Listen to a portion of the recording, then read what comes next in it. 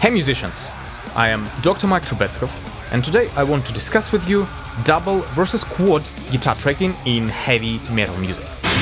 I come across a misconception about quad guitar tracks, and that is 4 guitar layers, by definition, making your guitar sound huge.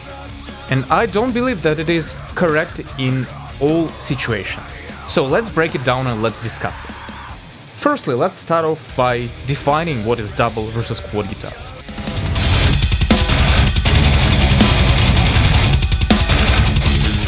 Double guitar tracking is when your guitarist plays his line twice and then pans them left and right.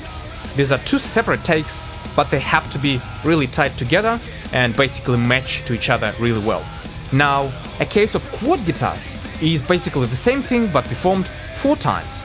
So you have 4 takes, 2 of which are panned left and then 2 of which are panned right. Now, in my experience with quad guitars, actually the opposite may happen quite easily, especially when a guitarist performs a really technical part, say a fast riff, 16th notes of some runs, maybe string skipping, something crazy going on. In this instance, quad guitars may blur the performance quite significantly. The more times you record the signal, the more you accumulate tiny minor differences in performances. And that is relevant with the chorus effect by definition, so that your left signal shifts a few cents down, then your right signal shifts a few cents up, and it creates this wide effect. But chorus by definition is a blurry application, so it doesn't make the sound focused, it makes it wide and less focused.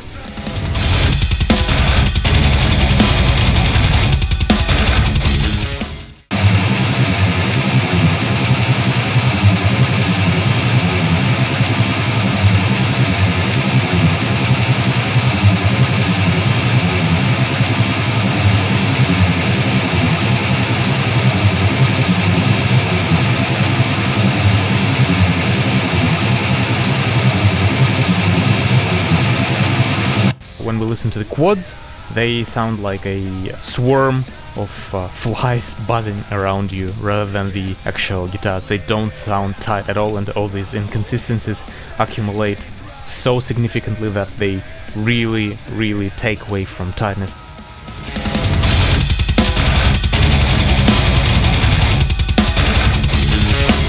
For quads, there is a really massive application, and that is choruses of the track, which are simpler. Maybe you are doing some huge chords, strumming sort of thing. That indeed would expand your sound significantly and could make it wider and bigger without sacrificing the detail too much, because for chords you don't have that much detail anyways.